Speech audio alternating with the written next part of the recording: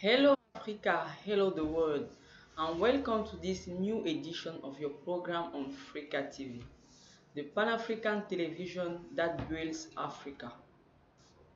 In a moment, we will immerse you in Pan-Africanism and independence of Africa. What result a century later? It is a question of taking stock of Pan-Africanism as conceived by the founding fathers and whose immediate objective was Africa's independence and solidarity among peoples. A century later, is Africa independent? Is solidarity between peoples effective? Has there been any progress despite this? What didn't work? Have the head state and government and Pan-African organizations failed? Can we, a century later, keep hope that Africa will be independent? What needs to be done to achieve this? Do we need a precursor, a charismatic leader, political will? How can we effectively remobilize the troops? These are some of the questions that will be guide our discussion with our guest. Hello, Mr. Edmond Piatek. Hello, Marilis. Good morning. Thanks for inviting me for this program on the Africa TV. Thank you for honoring us with your presence in this broadcast, Pan-Africanist 101. Thank you. You are economics. Of course, yes, I am. Okay. From my background, I'm an economist. Okay. Yeah. Question. A century later, is Africa independent? Well, first of all, I would like us to kind of make a difference between, because when we say is Africa independent, it's kind of having Africa as a whole country. Africa is not a single country, and then Africa hasn't got same influence. You know, when we talk of colonization, we've got several influences from French, from Italy, from UK, and so on. So today, if we are asking if Africa is really independent, I would like to say some African country independent, and I would like to say that most of the former British colonies, we can say they are independent because we can see them taking care of their activities. We can see them managing their own affairs, be it political, economic, so cultural, and everything. But when we come to French-speaking African countries, that is former French colonies, that is where the problem is. Can we say former French colonies are independent? And to answer that question, I would like to peremptorily say no. We are not independent. Sometimes when we talk of independence, some people try to bring confusion in between independence and interaction in between states. And people want to say no, no country is really independent. But I would like to say this: is countries are independent, but no country can live closely. You know, we have all the countries have interferences of other countries because you need the support of other countries to live.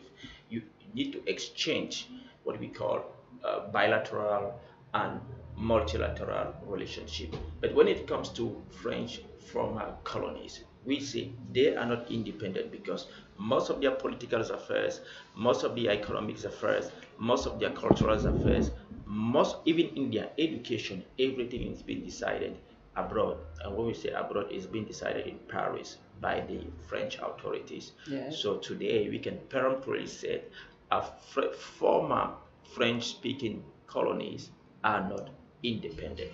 They still have to fight for their independence. They still have to, because today um, uh, I will not if I will not exaggerate if I say that France is still deciding who is going to be president in most of these countries, in most of these former colonies.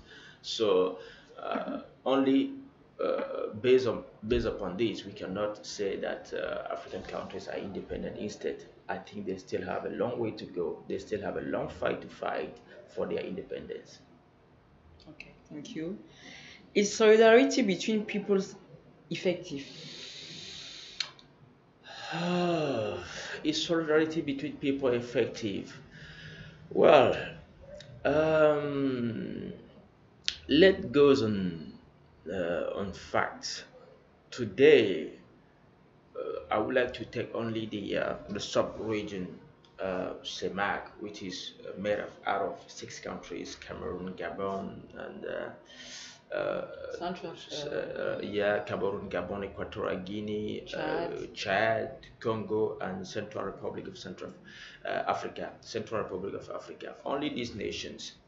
If you see the way they are living, you will really ask you have the answer to your question: is there solidarity between people?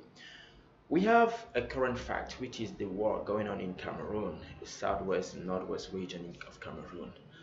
Yes. This is something that could be a call for concern for most of our neighbors, Chad and Gabon and so on. They could have kind of tried to be, to play the role of referee in between the Cameroon government and the separatists. Because we have the same sub-region that we call CEMAC. So why is it not possible for the president of Chad, Congo, Equatorial Guinea to kind of play the role of mediation in between the Cameroon government and the separatists to try and to bring peace in the Cameroon? It is not possible. It's like everybody is just taking care of his personal affair. Nobody is really interested in what is going on in the neighboring country. It is none of others' business. It is Cameroon problem, and I'm not saying this to blame other countries because it has been the same. Whenever there is a problem in Chad or Congo or Gabon, Cameroon will not react. It will not be a concern for Cameroon, and it will not be a concern for other countries. Most of the time, when there's a problem in Africa, you will see that the solution will come from abroad. Like for now in Cameroon, you have seen Mr. Taginabor coming from United States. You've seen people coming from Europe. The only voice we've been hearing so far is either coming from Europe or from United States, and there's no voice coming from Africa.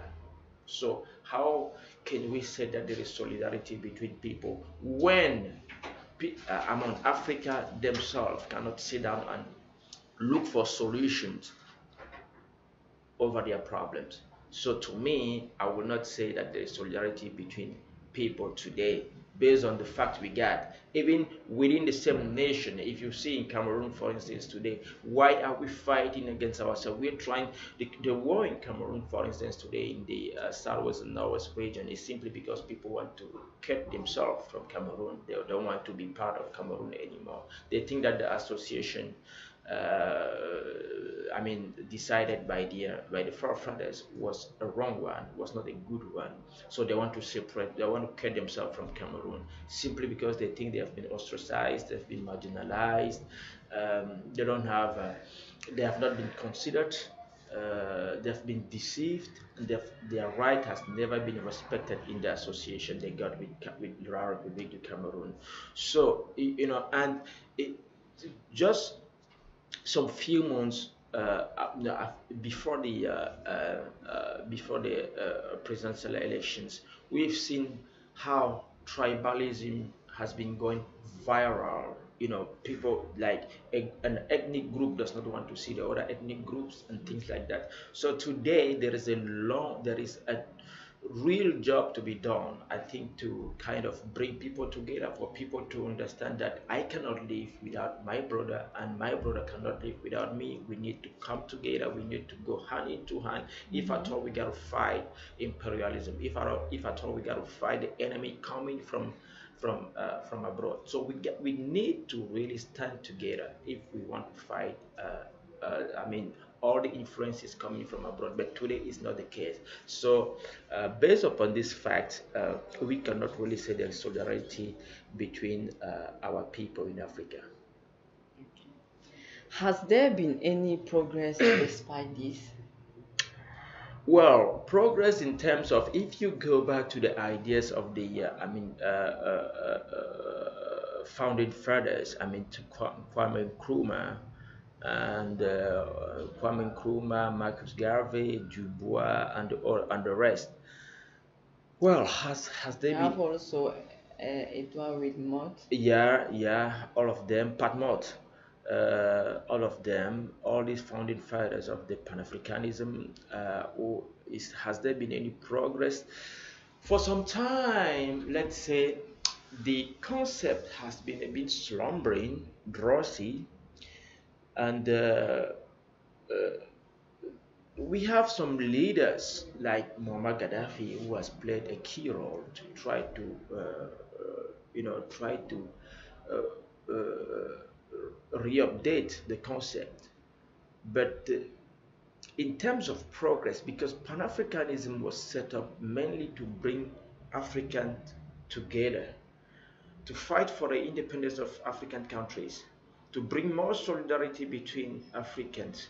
But today, what are we seeing? Most of the African countries are not independent. There is no solidarity between Africans. Africans are not living peacefully in their countries.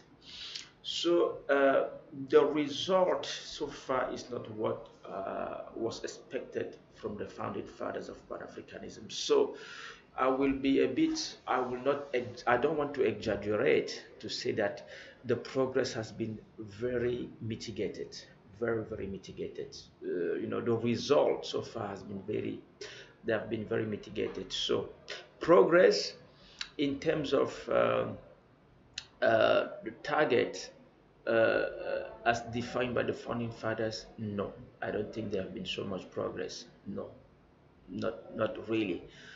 Progress because uh, some African countries succeeded in really achieving their independence. Yes, we've got some good numbers. So quite a good numbers of African countries that actually succeeded in achieving their independence. Ghana, for instance, most of these former British colonies, Ghana, Nigeria. Nigeria, and other countries, and most of the West African countries like Ethiopia, Kenya, and so far, they are doing good. They are doing, in that regard, we can say, yeah, there have been some progress. Some people have really succeeded in doing something with the so there are some progress, but still more need to be done. More need to be done. Okay. What didn't work? What didn't work along the way? I think, we can. Um, the I think along the way there have been a lot of interferences along the way. Pan-Africanism as defined by the founding fathers like Kwame Nkrumah, like Patmore, like Dubois, uh, was actually, like I said, to bring Africans together. But you will see along the way some there have been a lot of some people develop a lot of egoistic behaviors, a lot of individualism, and this has uh, uh, been this have been with the support and the with the full support of some, I would like to say some Western countries like France, for instance. If you go back to the 1960s, you will see what happened in between a president like Houphouët Boigny and the other presidents. Houphouët Boigny, Bokassa, those are people who have been used to actually destroy the idea of Pan-Africanism. Many African leaders, well, African leaders, most African presidents, they have really uh, play against Pan-Africanism. They have helped to destroy the idea, the substance of the Pan-Africanism. So everybody want to stick on on his power. Everybody want to conserve his own power. Nobody want to take care of what is going on in the neighboring country. And like I said, France has played a key role. Like they have all the leaders who really wanted to develop the concept of Pan-Africanism. They have been killed. Like Modibo Keita, for instance, in Mali, he has been killed with the support of France. Like Olympio in Togo, he has been killed with the support of France. Like Thomas Sankara in Burkina Faso, he has also been killed with the support of France. I will name a good number of them. Yes, There are many like of them. Patrice Lumumba. Like Patrice Lumumba, he has been killed. And all these guys, these presidents, are the people who actually wanted to really conserve the real idea of Pan-Africanism. So when they succeeded in killing these people, I think others become afraid, become scared, and they said, I don't want the same thing to happen to me. Yes. And then they said, no, we do not want to defend that idea. So that's why I said, for some time, the concept has been slumbering, slippery, and well, it's only some years ago that we tried to revitalize this the concept again, and we are talking about it again. Have the head of state and government Pan-African organization failed? Definitely, definitely. Uh, I, I don't, shall we say the head of state have they failed?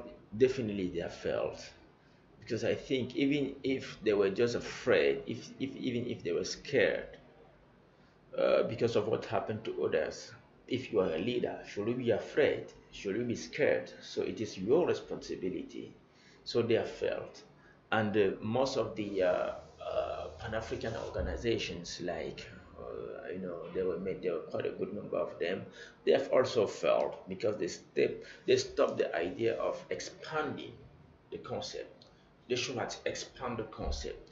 Most of the problem we have in Africa is that young Africans are not trained enough. They don't receive the substance that will bring them to really fight for their continent. They don't receive that training. So they have failed in training Africans. They have failed in expanding the concept to the young generation. They have failed to defend the substantial idea of Pan-Africanism, the pillars of the concept. They have failed to defend them. So definitely, yeah, they've been a failure, and the head of states and the Pan-African organization, they bear quite a good responsibility in this failure. Yes, they have failed. Can we a century later keep hope that Africa will be independent? Like I said, or some African countries are already independent. I think the question here is, can we keep hope that those who are not yet independent will be? Yes, yes, I have that hope, because if you see what happened in some since 5 years ago, you will see that the idea of Pan-Africanism has been revitalized. People are still, today people are fighting. You will see what is happening now in the countries. You see Mr. Omar El Bashir, who was one of the very tough guy. He fell yesterday. He stepped down yesterday. Yeah. And then before Omar El Bashir, Mr. The President Abdulaziz Bouteflika of Algeria, he also stepped down.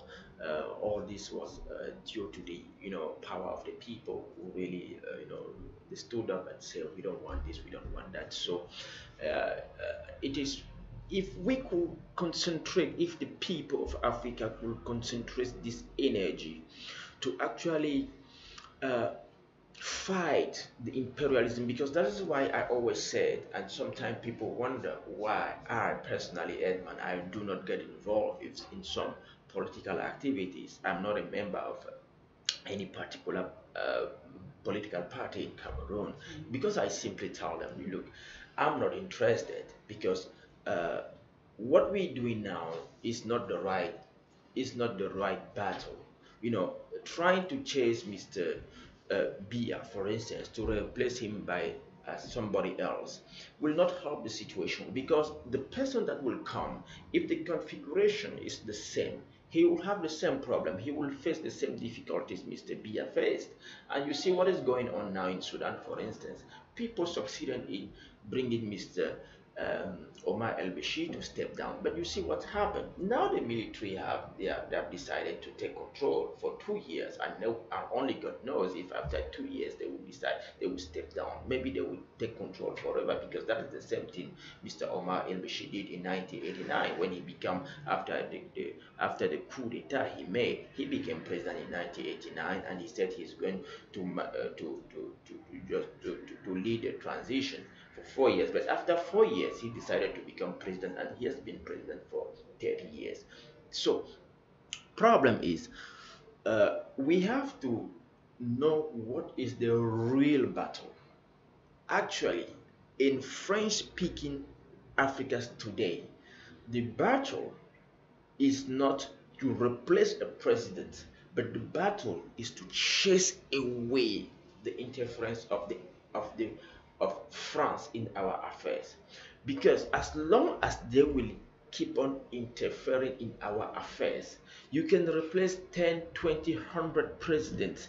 If the political configuration is the same, they will face the same problem, and the situation will still be the same. So that is why I always tell my people, look, uh, we don't want to just undress St. Paul and dress up St. John. It's not what we are looking for. Because if you replace Mr. Bia in Yaoundé by, let's say, Kamto, and Kamto is still facing the same problem that Mr. Bia is facing now with France, he will have the same difficulties, and definitely he will not be able to give the people of Cameroon the good life they are looking for. Because what is actually the problem in our countries, that we should be able to exploit our natural resources. We should be able to exploit all the natural potential that we got. We got a lot of natural potentials, and we should be able to exploit it and give our citizens a better life condition, a good life standard. That is what we are looking for. But as long as France will be there to interfere in our problems, to decide who is going to do what, to decide what is going to be explored, what quantity of what we should do. No, as long as they are there to make all these decisions, I don't think be who is the president will be the problem. The problem is not who is the president. It could be Mr. Biya, it could be Mr. Kamto, it could be Mr. Frundi, it could be myself, Edmund. But I know that if you send me now to A2D, with all the goodwill I got, if you send me to A2D now, in this configuration, don't expect anything from me. 2 days later, you will be disappointed and you will not recognize me, because I will manage it. I will either I will be killed because I've decided not to follow what they are saying, or I will follow what they are saying, and then I will not be able to give you what you expect from me, this life standard you expect from me. So that is the problem we have to fight in Africa. That is our main fight now, to make sure we come out from this yoke, from this French yoke. We come out from this French yoke, and then we take our destiny into our hands. We have our independence economically, politically, culturally. If we have all this, then I can tell you, within just a couple of years, we will be able to give our citizens a good life standard that they deserve. What needs to be done to achieve this? What needs to be done to achieve this? I think, uh, like I said, we have to train our people first. We have to train the new generation. We have to let them know where the battle is, because today Many people don't know actually what is going on. We have to feed our people with real information, with accurate information. If you keep on telling them that our leaders are our enemies, yet yes, they are our enemies, but not because they want to be our enemies, because they have been transformed into our enemies. It's just like you have a security guy in your house, and then you realize that this security guy is working against you, and he's the one giving the opportunity to thieves to come and steal what you get at home. If you already know that, stop calling him security, my security guy. He's not longer your security guy. The same Yes. I'm saying, our leaders are not longer our leaders because they are not working for our good. So it is good to tell our young people not to be distracted, and they should have the accurate information to actually know where our problem is, and they should fight the real fight that is our problem. If we don't understand that uh, the problem is our independence, we will keep saying Mr. Bia is the problem. Then we will replace Mr. Bia by somebody else, and somebody else will come and do the same thing because he will find himself in the same situation, and we will still be disappointed, and we'll be doing the same thing again and again. And I think Mr. Einstein said, insanity is doing the same thing again and again and expect to have a different result, which is being insane. I don't want to be insane. That is why I'm saying we have to fight the real battle, the good fight, and the good fight to me is the fight for our independence and for our freedom. Do we need a precursor, a charismatic leader, a political will? Yeah, with a charismatic leader, of course. I think we've got one. We've got some good charismatic leaders in Africa. Let nobody tell you the contrary. Sankara was one. Lumumba was one. He was very charismatic. Sankara was one too. And even in Cameroon, we've got some very charismatic leaders. Unyobe was one. Enes Wandi was one. And Felix Moumier. Felix Moumier, he was one too. At the whole of Africa, we've got very charismatic leaders. And today, we still need one. Yes, we still need people who understand what the target is. We still need people who say this is the way to go. This is where we gotta go. Because tough things. Some people said Mr. Obama came here and say, oh, we don't need tough guys. We need tough institutions. But tough institutions can only be put in place by tough people. If you want strong institution, you also need strong people to be able to build up strong things. So I think we need charismatic leaders. We need people who understand what the problem is and where the problem is. And we need people actually with goodwill, because you can be charismatic and you don't put it at the service of your own people, of your own country. You can be charismatic and you put it at disposal of strangers, then you are not doing any good. You can be charismatic and you lack the will of doing things. So that is why, yes, we need charismatic people with very good will to implement good things in Africa. Yes, we do need them. And uh, but how do we get charismatic people if they are not trained? If we don't train I mean, if we don't train our people, if we don't feed them with accurate information to tell them where the problem is, what is to be done. So yes, we need to train the young generation. We need to tell them exactly where the problem is. Then we'll have some charismatic leaders will emerge with real information, with the goodwill to actually change the whole situation. The last question. Yeah. How can we effectively mobilize the troops? Yes, how can we effectively mobilize the troops? We have to sensibilize them. We have to use all the tools at our disposal to give out informations there. I mean, young men in our town, young men in our village, young men in the rural areas, young men all over, they need to receive the to be sensibilized, to know what is going on, and to understand that the destiny of our country, of our continent, can only be taken into our hands and by nobody else. Because the mistake today people are making, people make a lot of mistakes by thinking that the Messiah will come from somewhere else, the Messiah will come from the United States, the Messiah will come from France, the Messiah will come from Europe, from UK. No, it doesn't exist. You only are the Messiah of your own people.